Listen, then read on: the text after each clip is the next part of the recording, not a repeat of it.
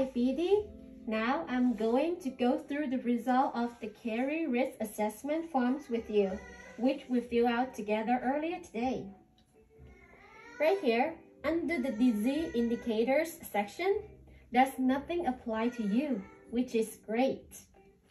In the risk factors section, we have one yes answer, and which is for the orthodontic appliances.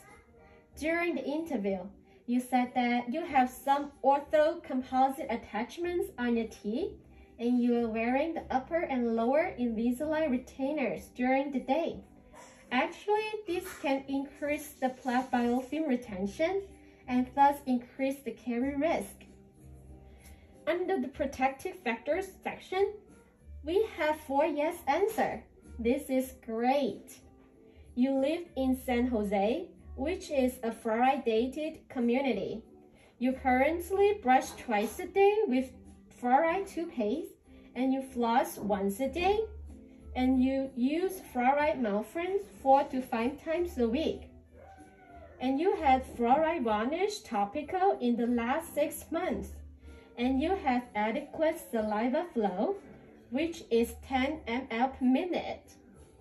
What's more, the saliva pH test indicates that your saliva is in pH 7, which is neutral, and that is what we want. So based on all this information, I can see that you have more protective factors than risk factors. So this is great. Based on this caries risk assessment form, as well as previous plaque and DMFT test, we can assign you with the low risk for dental caries. Good job! So please keep on practicing your current oral hygiene regimen and take advantage of the fluoride supplement from your local community or from your dentist. And also, I would recommend the pit and feature sealants to you, which can protect more your sound teeth. Is there any questions for me? Okay, great. Thank you.